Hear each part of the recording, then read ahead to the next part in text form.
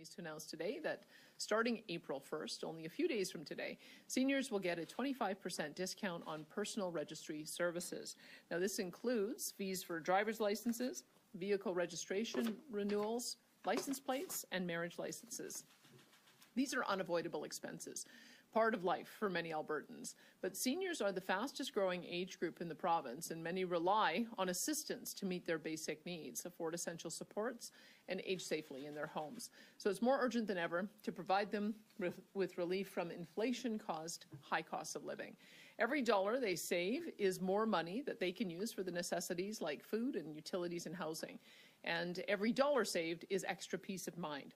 These discounts are another step towards helping seniors handle their expenses, and they won't be the last ones. We have more in the works. This includes services like renewing licenses, vehicle registration, and disabled placards.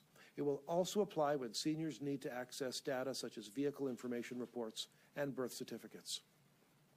The discount will be applied at the time of payment, so it will be easy and simple. We made certain that the seniors' discount will be applied without any burdensome forms or applications. After all, I am the minister responsible for keeping the government focused on red tape reduction, and I'm committed to making things as easy as possible to access services. Having and operating a vehicle is something that many of us take for granted.